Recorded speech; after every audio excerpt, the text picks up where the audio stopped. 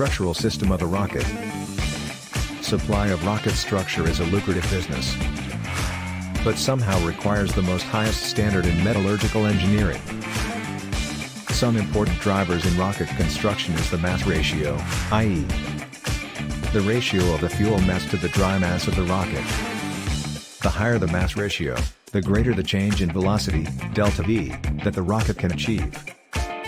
Maneuvers towards orbit, the moon or any other point in space are measured by their respective delta V, and this in turn defines the required mass ratio of the rocket. For example, at an altitude of 200 km an object has to move at 7.8 km per second in order to enter low Earth orbit, LEO. Taking into account friction and gravity losses, the actual need that rocket scientists have to construct when starting from a rest on a launch pad is just under delta V equals 10 km per second.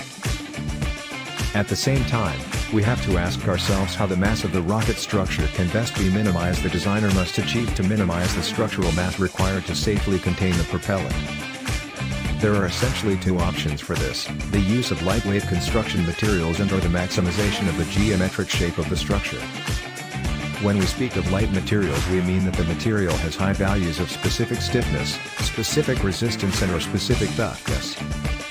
In optimizing the geometric design of the structure, the cylindrical rocket projectile is the ultimate option. It has a second advantage in that it acts as a pressure vessel to hold the pressurized propellants. The internal pressure of the propellants increases the circumference of the rocket hull and gives the skin, similar to the inflation of a balloon, tensile deformations that prevent gravitational compression and inertial loads. It is important or a must for rockets to be reusable so as save in material cost. Thank you for watching. Don't forget to subscribe, like and share.